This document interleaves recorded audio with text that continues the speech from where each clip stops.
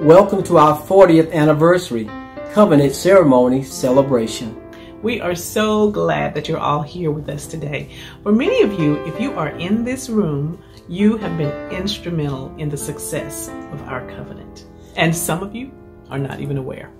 And as believers in Christ, it's our responsibility to encourage and support each other.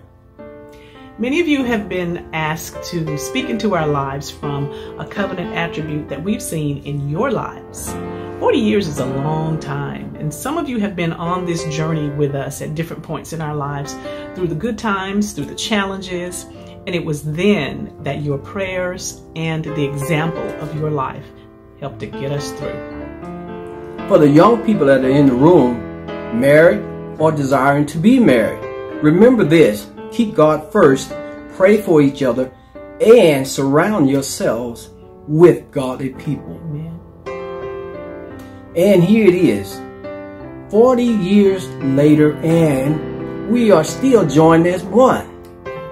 Remember, Mark 10:9, it says, "What God has joined together, let no man put asunder." Over 40 years, and we still do. And we always will. Love you guys. Love you guys.